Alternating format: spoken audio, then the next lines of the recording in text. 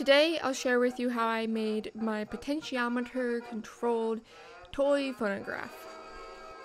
I had all kinds of ideas for this one, with turning mechanical energy into some sort of audio sound energy, and I started off with just that basic idea, and then I realized that I was talking about the phonograph in some sense, so I drew that out, and then I thought about also making the vinyl record spin using some gears instead of a motor, just like as you spin the potentiometer that there would be a gear. So I drew that out, all different ideas for that on the right.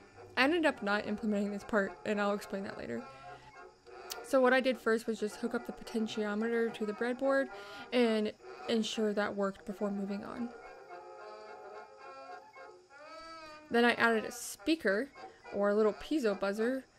I wrote code such that as you turned the potentiometer and the value increased, the frequency value coming from the speaker also increased. I had to do a little bit of math here to figure this out.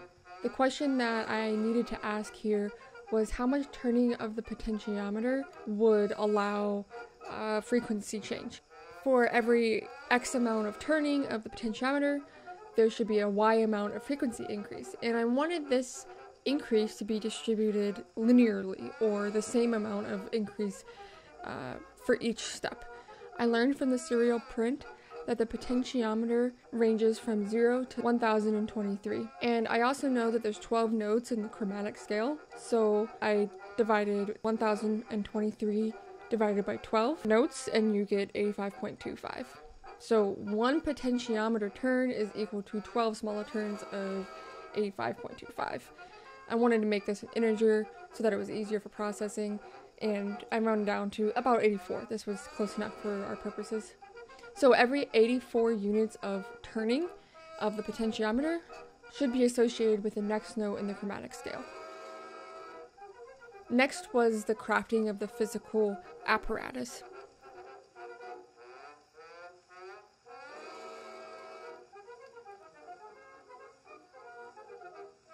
I looked for different things to use for a funnel to create the horn portion of this, and ended up realizing the best thing to use was a Coke bottle. Even though I don't drink Coke, I ended up just dumping it out.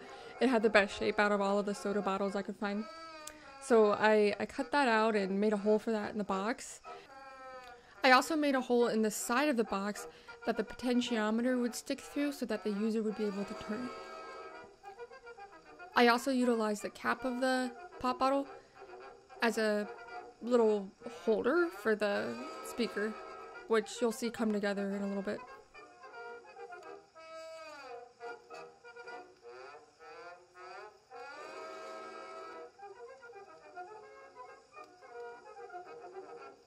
I sanded down the pop bottle just so that the yellow or gold acrylic paint would stick better. Otherwise, on that kind of surface, it just doesn't stick. It just kind of slides everywhere.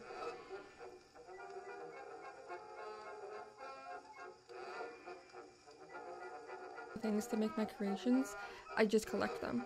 I see stuff on clearance at Joann Fabrics, or some of the stuff I don't even know. I just have a big jar of them, and that's a lot of where I get my inspiration from, is finding these spools and other things. And that's why I started to make these gears. I thought that they would be a really cool way to make gears out of cardboard and these wood discs that I found. I'm not sure where they came from, but they were in my jar.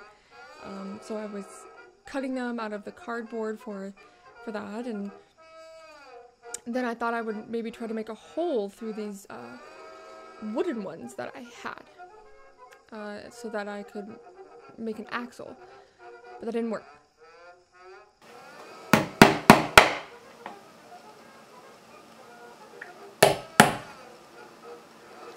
Okay, never mind. So I decided gears were something I would practice in maybe a different project, and with the last remaining disc I had that wasn't broken, I painted a record out of it to be used aesthetically. Then I started gluing all of the components into the box and together that I painted.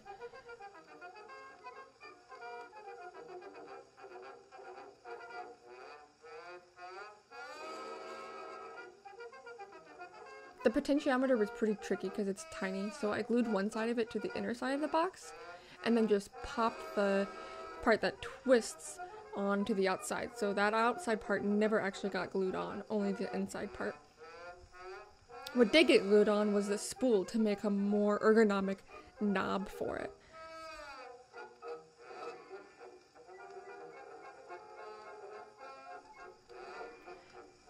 And then, like I said, it just got kind of stuck on there, so the cardboard box was a barrier between the two.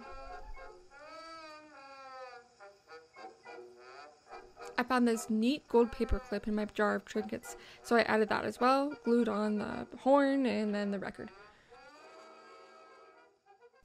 Lastly, I wired up everything into the box I had already tested on the breadboard.